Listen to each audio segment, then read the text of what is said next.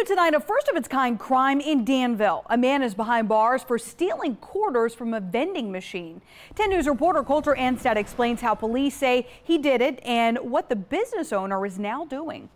A high-tech heist in Danville. On February 3rd, quarters were stolen from this vending machine at the Laser Wash Car Wash on South Main Street. The next day, owner Shane Bracken came to collect the coins and found far fewer than he says there should have been. Surveillance cameras show a man using an electronic device to force the vending machine to spit out quarters. We've heard about something similar to this in the past. It's what they call jackpotting.